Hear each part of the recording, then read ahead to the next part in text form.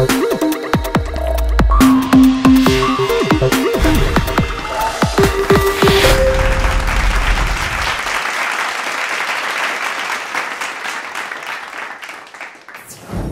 this is Puck. We're gonna talk about Lumia phones that won't get Windows 10. Well, won't get Windows 10. I saw a list today in the news of Nokia Lumias that were not on the list and that already run Windows 10. So I'm not sure what this list means, but I'm gonna talk about the Lumia 530 today. The update software to upgrade to the latest Windows 10 for the Lumia 530 is called Lumia Denim. Okay, so what you should do in fact is go to your settings and go to phone updates and see if you can get an update for this phone. Just let it scan for an update. Update it to Lumia Denim, and then after that you will be able to update to Windows 10. I already have Windows 10 on this phone because I was one of the first trying this out when I got the insider message that we could try it out on our 530. So I've got this 530, updated it, and right now it's on the very latest version of Windows 10, and I must say it runs really fantastic. I have no complaints. But I had many people complaining about not being able to install Windows 10 on the phone because the lack of space. What you do need is 1.5 gigabyte free space to at least let the software be installed correctly. It's hard to get 1.5 gigabyte free space on this phone because yeah, these phones have only 4 gigabytes memory. So in fact, yeah, I had 89 megabyte free space when upgrading to the latest Windows 10. The thing was completely, it was, not going in the first place, giving me messages, not enough space to upgrade to Windows 10. And I was like, wow, I'm already running Windows 10. So I went, moving Outlook to the SD card. I'm gonna say it one more time.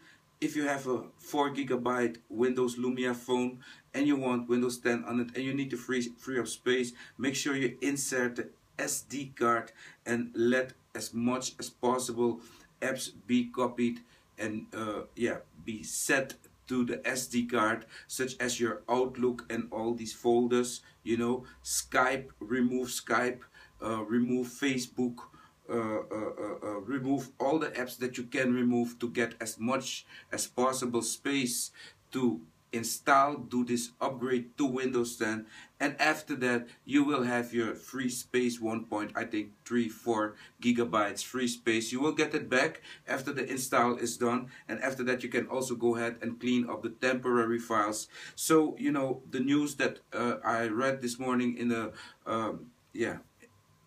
that Windows Lumia phones probably won't be updated. It's also because many people are complaining that it's not easy to do so. Microsoft thinks, we can better not give these phones Windows 10 because we're gonna get a lot of complaints, and then we must put up a help desk again to help these people.